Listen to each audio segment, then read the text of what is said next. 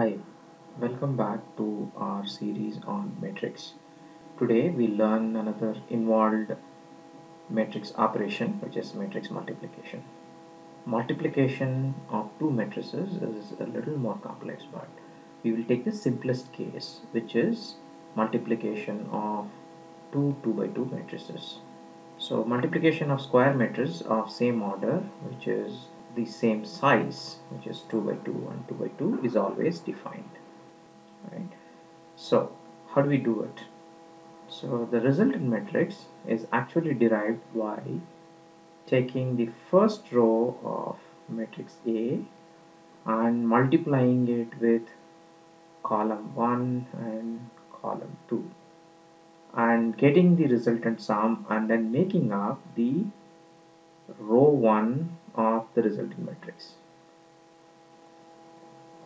Okay, so let's do row 1 and column 1 of the result, right? And then we'll know how to do the rest. So row 1 column 1 is arrived at by multiplying, let's say, 3 into 1. So 3 into 1 plus 2 into 0, 2 into 0. Alright, similarly column 2 row 1, this element would be 3 into 2, which is 6, plus 2 into 1, which is 2, right? And similarly, now we got row 1 of the resultant matrix. How do we get the row 2? We take row 2 and multiply with column 1 and column 2.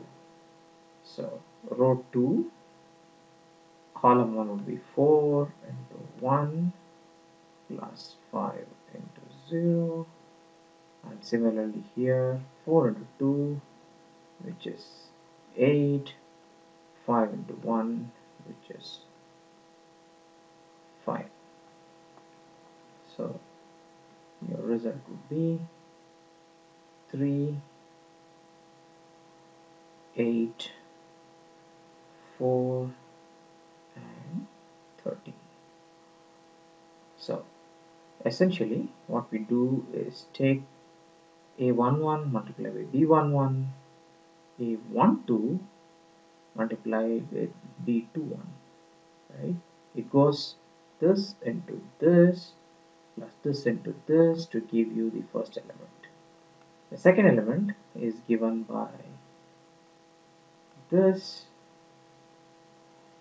into this and plus this into this. That gives you the row 1 column 2. This into this and this into this.